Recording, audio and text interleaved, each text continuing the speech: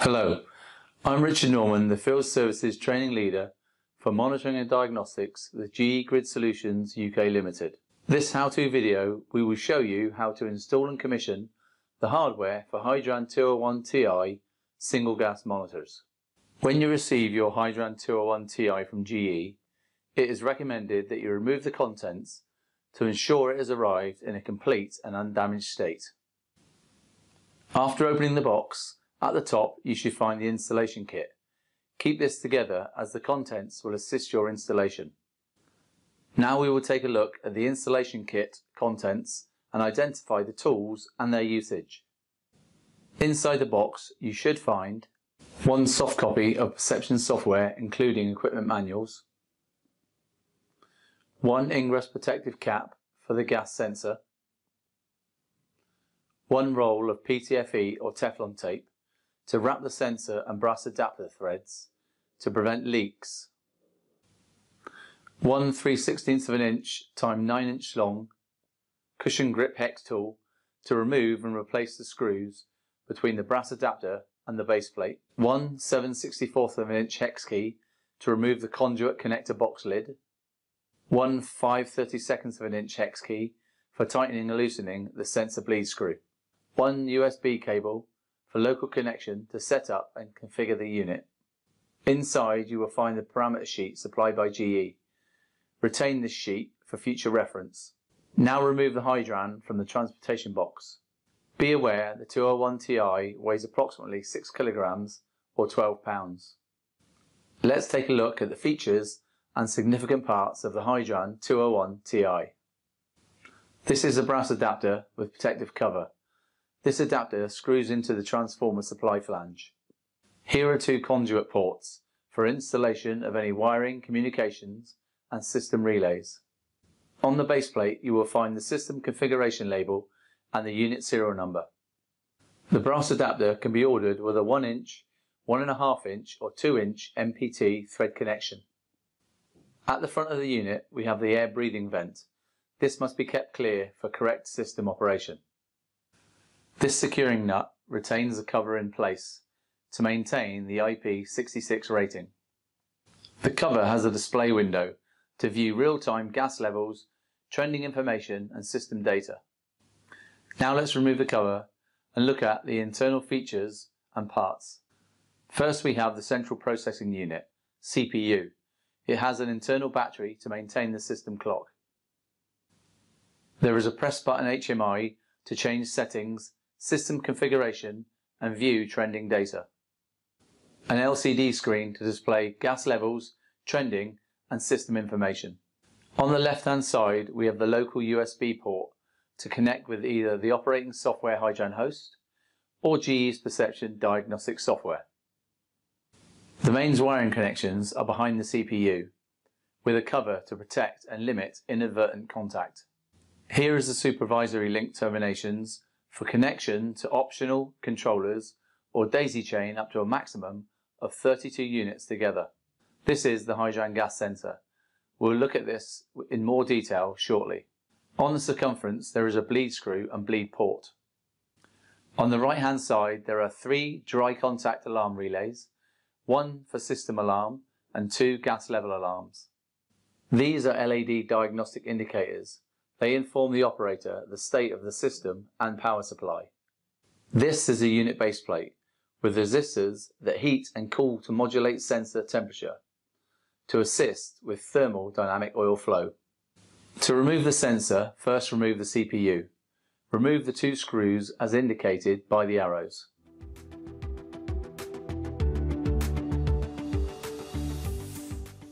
Now with a little effort, ease the CPU off the 2 extended posts and central locating pin.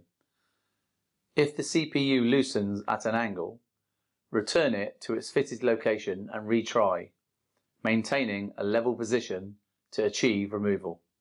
After removing the CPU, now unscrew the electrical connection. From the sensor, twist anti-clockwise to remove. Now it should be possible to remove the sensor by hand as shown.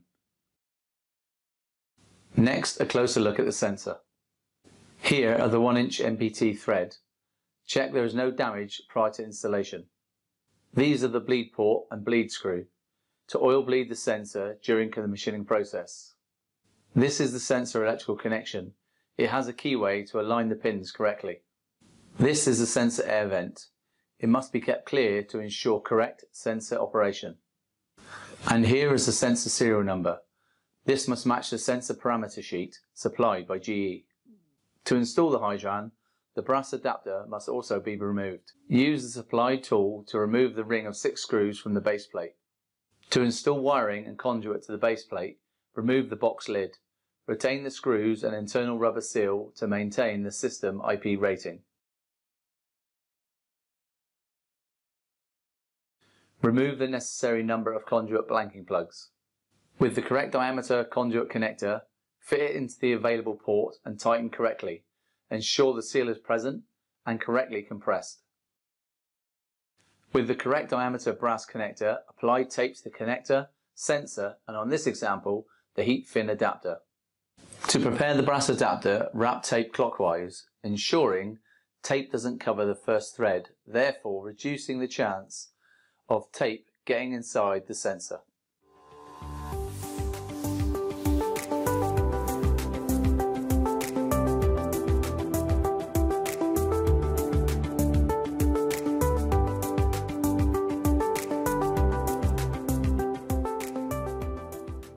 Heat fin adapters are recommended for installs when the environment persistently exceeds 40 degrees Celsius or the oil temperature above 90 degrees Celsius.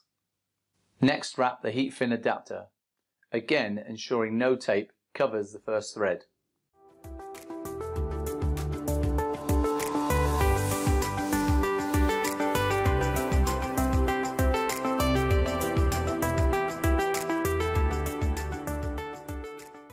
Lastly, prepare the sensor.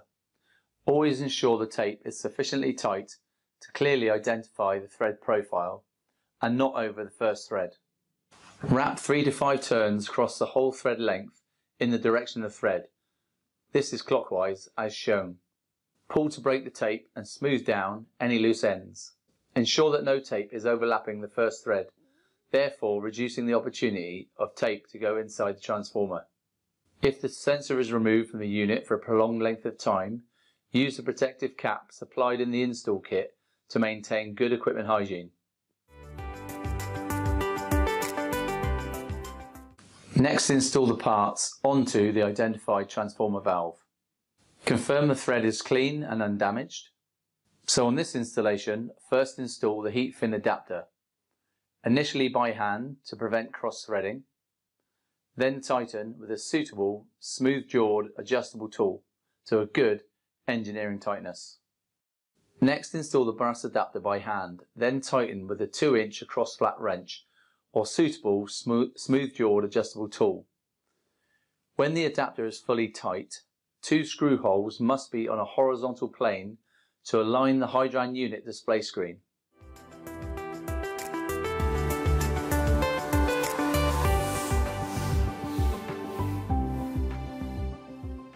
Next, to install the sensor, confirm sufficient tape across the threads. Start by hand, then use the correct sensor tool as shown. To correctly use the tool, completely remove the bleed screw. Insert by hand the dummy screw, finger tight only.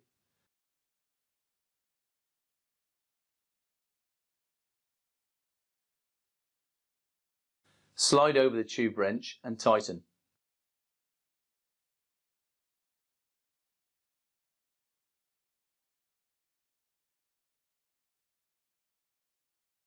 When fully tightened, the bleed hole must be at the 12 o'clock position to allow for effective oil bleeding. When completed, remove the dummy screw and reinsert the bleed screw.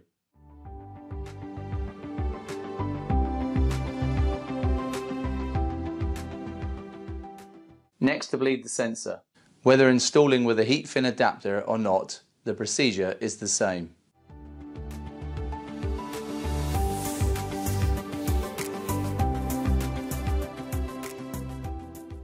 During bleeding, ensure you fully open the supply flange to allow unimpeded thermal oil flow.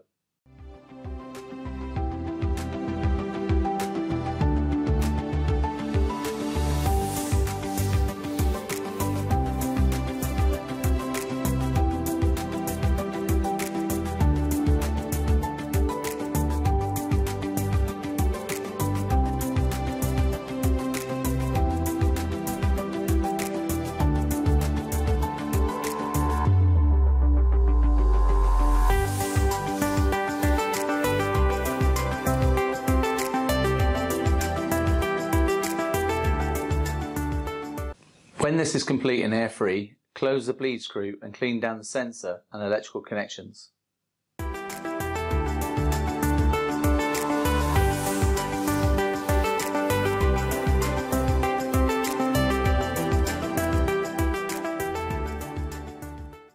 Next, to install the Hydran main body, with the conduit plate removed to allow cables and conduit to be fastened. Follow this method to reinsert and secure the 6 adapter screws. Ensure the spring washers are present before tightening. A useful tip to reduce the chance of screws from falling off: cover the end of the tool with a small piece of electrical tape. This will keep the screws in place during retightening. It is recommended that you allow the unit to hang under control and then insert the bottom left screw first, as shown.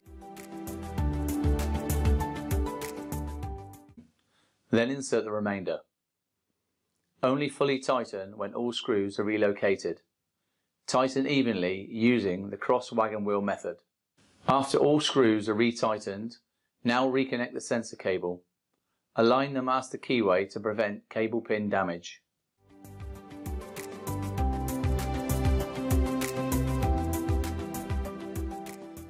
Now continue to connect all wiring, power, relays and communications. Remember to refit the conduit box cover and rubber gasket. After all cables are attached, to replace the CPU, align the center pin and 2 outer pin towers. Guide the CPU into location.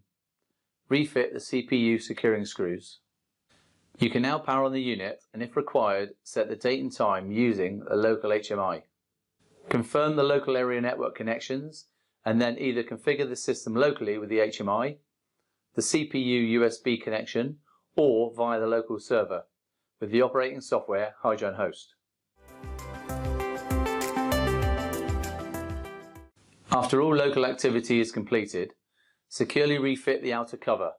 Ensure the sealing ring is in place and in a good condition. Slide the cover over the central securing pin and refit the cover securing nut. Hand tighten to maintain the IP66 rating.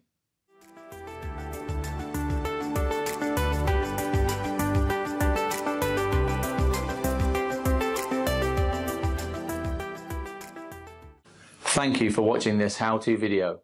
Look forward to more M&D content.